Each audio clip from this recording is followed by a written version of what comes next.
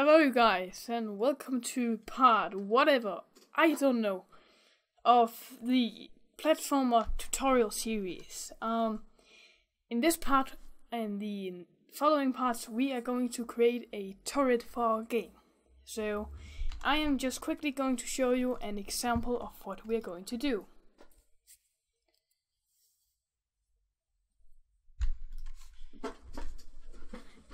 So, we are in our game, and when I jump over here, you can see we have our turret here. And as you just saw, it woke up, and it looks around, but we haven't come into its radius yet. It's attack radius. So when we get into its attack radius, it'll attack us. So there you go, and we are getting wrecked. So let's go up as well, and we get shot, and it shoots after us, and we can jump over him. And as you can see, it tries to shoot us, but it can't, and we die. And let me just quit, and let's get started. So, the first thing we are going to do is create our sprite and game object. So, you can download the file in the description. It was one I just made, and I'll actually upload a speed painting of it.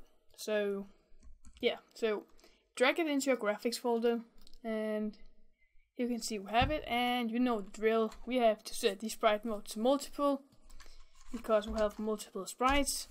Pixels per unit to 18, because you know it has to be the same as everything else.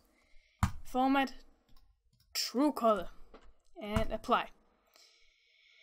Then let's go into sprite editor, and then we're going to slice, and we ain't going to drag on every single sprite.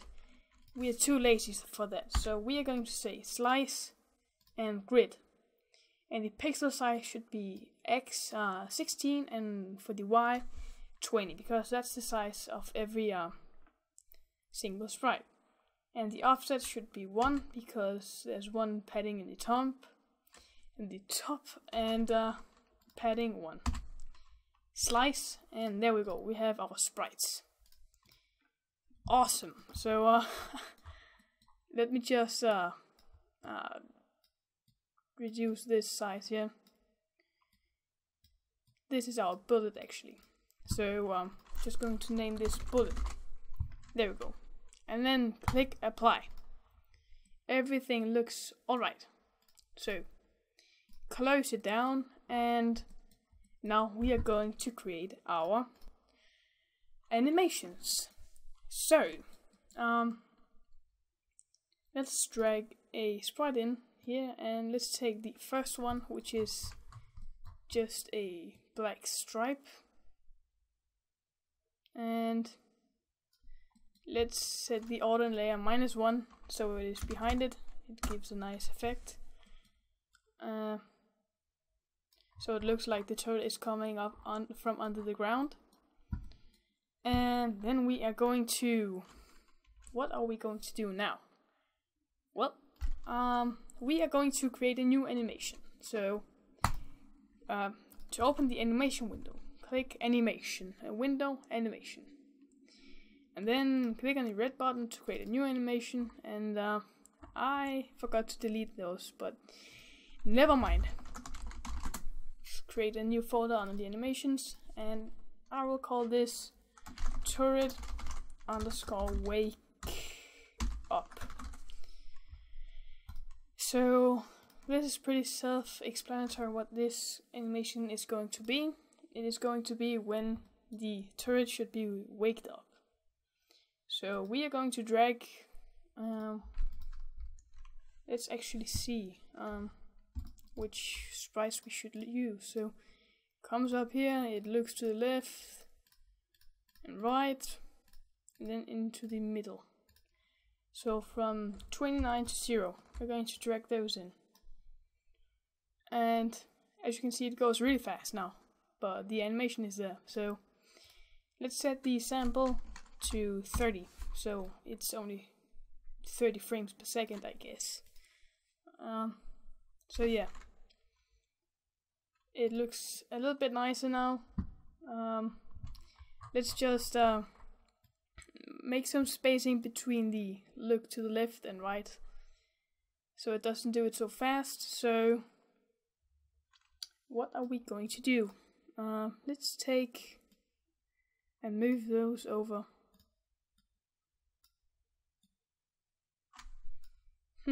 And let's move these over. And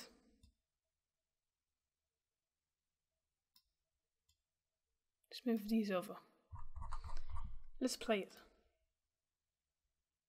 Yeah, that looks alright to me. So that is for our wake up animation. Now we are going to create, what are we going to create now? We are going to create our fall asleep animation, so when it goes down again. So animation turret, turret underscore fall asleep. There we go. And we are just going to take, let's take this 14 to 0. And then we need to invert it, so we're going to do that manually. So move it over and switch the whole thing up. Oops. Just like that. Takes a long time.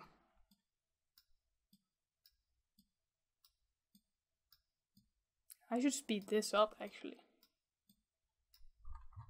Never mind. Let's set the sample rate to 30, so it isn't so fast. That looks alright to me. Just save it. So now we have our wake up and fall asleep. Now we need our turret look to the right, so the eye is to the right. So let's create that. We're gonna need a whole lot of animations. Alright. Turret underscore look right. There we go. And the thing we need for that is 26. Let's just use this. Yeah, it looks right. Create a new one. Turret underscore look left. And obviously it looks to the left, right? Nice. And now we need, what do we need now? Oh my god. We need an animation where it is asleep constantly. So for that we're going to use, what am I doing? Oh, we're going to say turret underscore sleep. There we go. And the thing we're going to use is this one, the just black bar. Nice. And now we're going to do the transitions from when it looks to the left and to the right, so it looks a little bit smoother when we use it in the game. So create a new clip, and we're going to call this turret underscore transition, and from left to right. So the things we need for that is, what do we need?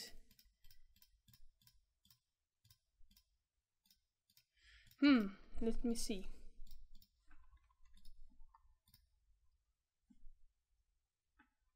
So yeah, you can see we have the left to right here. So that is from 31 to 35. Yeah, 35. 31 to 35. Let's just put those in. So just click and shift sample maybe to 10. No, that's too slow. 20. Say 16. That's fine.